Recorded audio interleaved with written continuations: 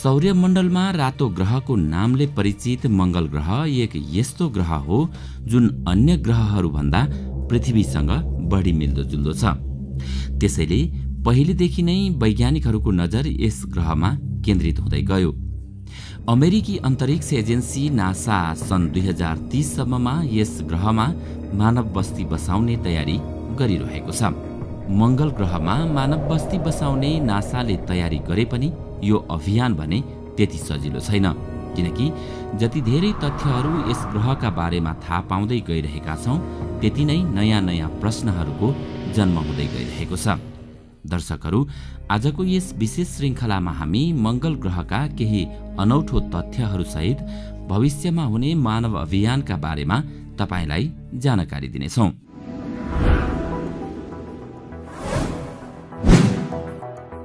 मंगल ग्रह सूर्यबाट दूरीका हिसाबले चौथो ग्रह हो भने यो पृथ्वीको छिमेकी ग्रह पनि हो। यस ग्रहको रङ फिक्का रातो देखिन्छ, किनकि यस ग्रहमा रातो रङको माटो रहेको छ। मंगल ग्रह पृथ्वीभन्दा आधा सानो छ।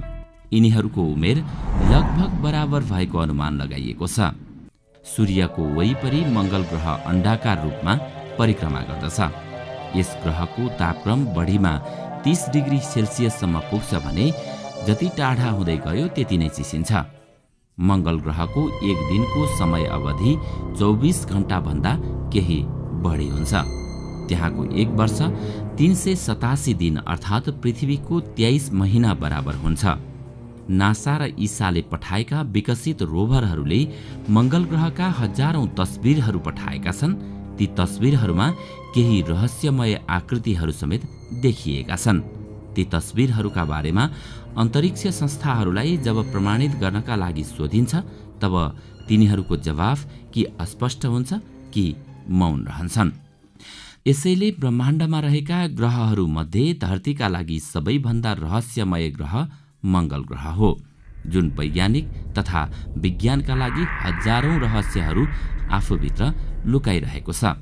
जहाँ विभिन्न खोज अनुसन्धानपछि केही रहस्यहरू सुल्झिन्छन् भने फेरि अनेकौं नयाँ प्रश्नहरूको पनि जन्म भइदिन्छ। पौराणिक मान्यताहरूका अनुसार मंगल ग्रह एक यस्तो ग्रह हो जसको धरतीसँग प्रत्यक्ष एवं सीधा सम्पर्क रहेको छ। धरतीभन्दा 54.6 मिलियन किलोमिटर टाढा रहेको यस ग्रहमा पहिलो पटक मानिस पठाउने अभियानको सुरुवात सन् 2030 सम्ममा सफल भइसक्ने वैज्ञानिकहरूको भनाइ छ। अमेरिकी राष्ट्रपति डोनाल्ड ट्रम्पले मंगल मिशनका लागि नासालाई करिब $20 अर्ब सहयोग रकम दिइसकेका छन्। ट्रम्पले रकम प्रदान गर्ने भनेर बिलमा हस्ताक्षर गर्नुले मंगल ग्रहमा मानव बस्ती बसाल्न वैज्ञानिकहरूका लागि निकै ठूलो हौसला बन्न पुगेको छ। यति बेला उनीहरू निकै हर्षित बनेका छन्। यसका साथै नासालाई अन्तरिक्ष मिशनका लागि राष्ट्रपति ट्रम्पले $19.5 बिलियन प्रदान गर्ने आश्वासन दिएका छन्। अमेरिकी राष्ट्रपतिको यो कदमले अन्तरिक्ष मिशनका लागि एक मजबुत आधार बन्ने देखिएको छ। मंगल मिशन नासाका लागि मात्रै नभएर विश्वभरका वैज्ञानिकहरूका लागि निकै रोचक र चुनौतीपूर्ण बन्ने देखिएको छ। मंगल ग्रहमा जीवन अस्तित्व सम्बन्धी विभिन्न समयमा विभिन्न सिद्धान्तहरू प्रकाशमा आएको पाइन्छ, तर ती सिद्धान्तहरू केवल सिद्धान्तमै सीमित रहेका छन्, अर्थात् यसका लागि पर्याप्त प्रमाण कसैसँग रहेको पाइन्न।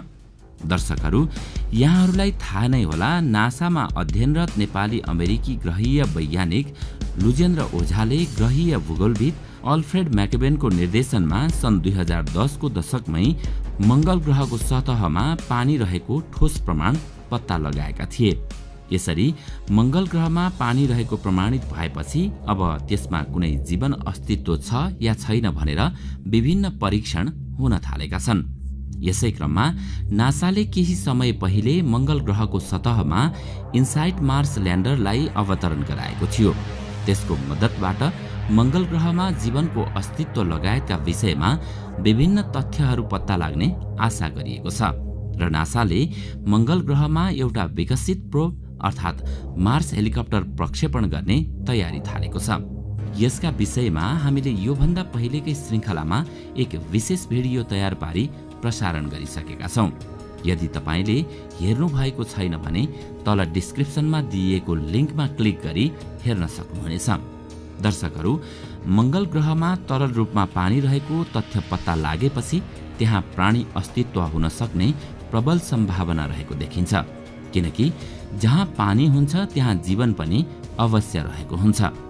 सामान्यतया यस खोजभन्दा पहिले मंगल ग्रहमा मिथेन ग्यासका अवस्थाबारे वैज्ञानिकहरूबीच प्रश्न उठिरहन्थ्यो।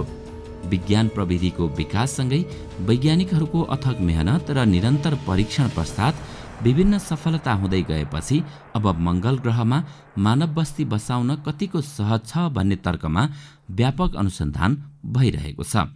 आखिर वैज्ञानिकहरू यस ग्रहका लागि किन यति धेरै अनुसन्धान गरिरहेका छन् त?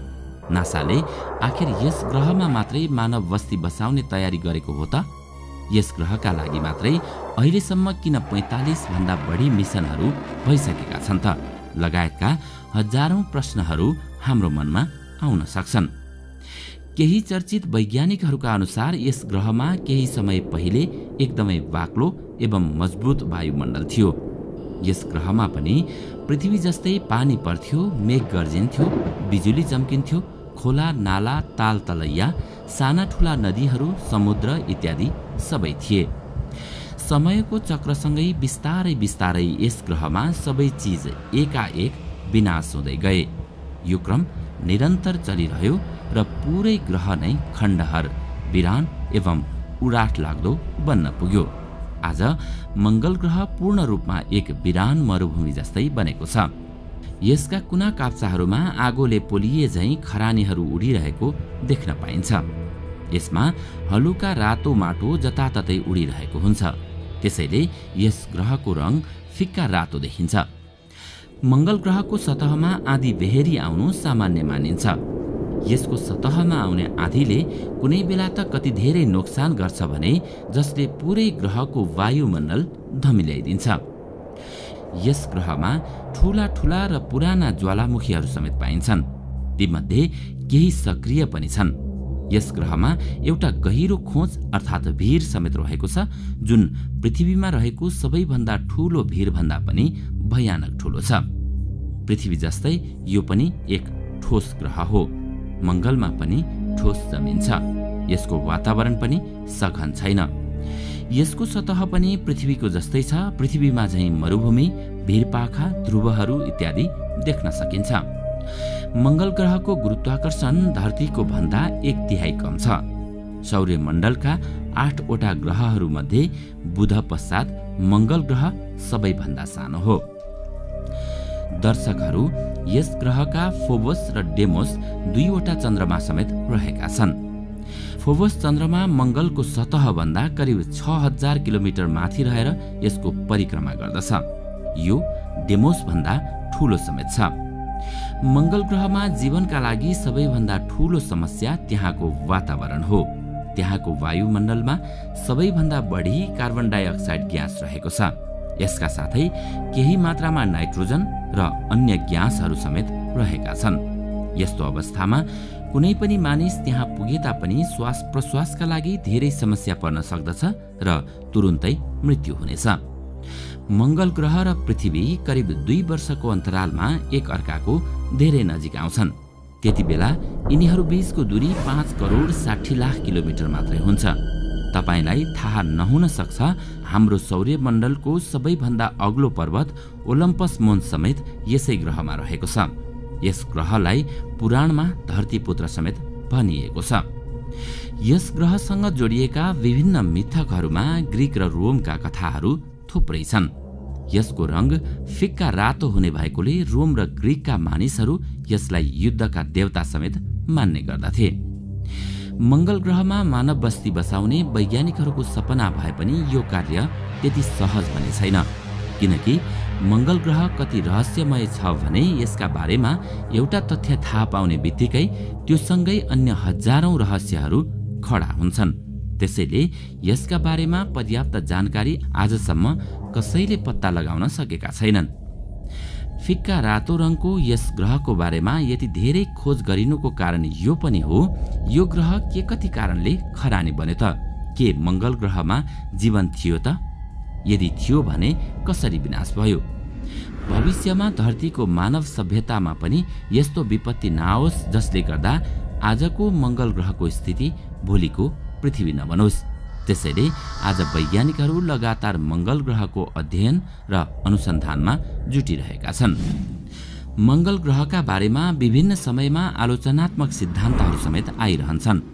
मंगलमा एलियन रहेको तथ्यलाई लिएर खोज गरिरहेको युएफओ हन्टरहरू नासाको स्पिरिट रोभरले पठाएको तस्विरमा एलियनहरू देखिएको दावी गर्छन्। एलियनहरूको आकृति होस् या एलियन बस्ती रहेको कुरा, यस्ता अपुष्ट खबरहरू बेला बेलामा भाइरल भइरहेका हुन्छन्।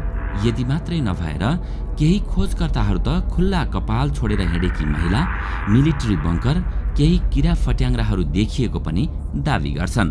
यसका साथै रोभर क्युरोसिटीमा लगाइएको क्यामेरामा मंगल ग्रहको सतहबाट माथि उठिरहेको प्रकाशपुञ्ज देखिएको छ।